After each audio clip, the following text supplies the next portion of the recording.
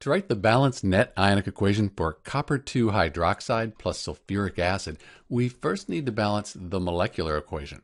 To do that, all we really need to do is put a 2 in front of the water. So that balances the molecular equation.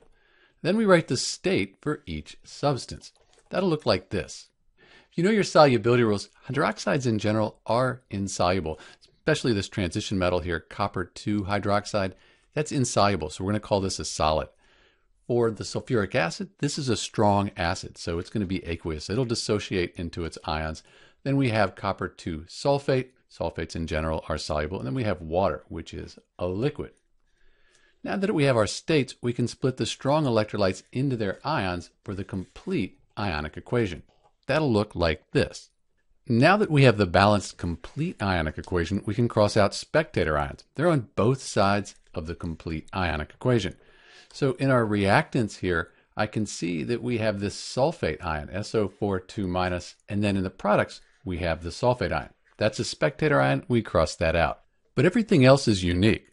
So this is the net ionic equation for copper 2 hydroxide plus sulfuric acid. Let's remove the spectator ions. And this is our balanced net ionic equation.